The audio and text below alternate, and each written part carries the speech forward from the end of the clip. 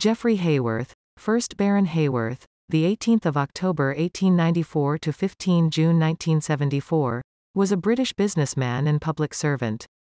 At the outbreak of WW1, he was employed as an accountant in Toronto, Canada.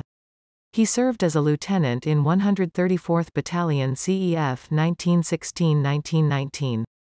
He was wounded in action in France the 14th of July 1918.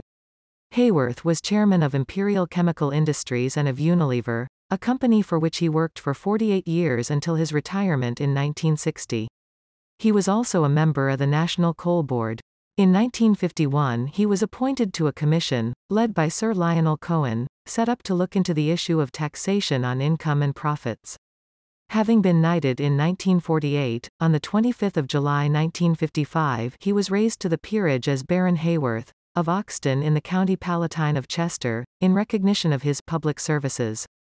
He was the lead author of the Heyworth Report, 1965, which led to the establishment of the Social Science Research Council.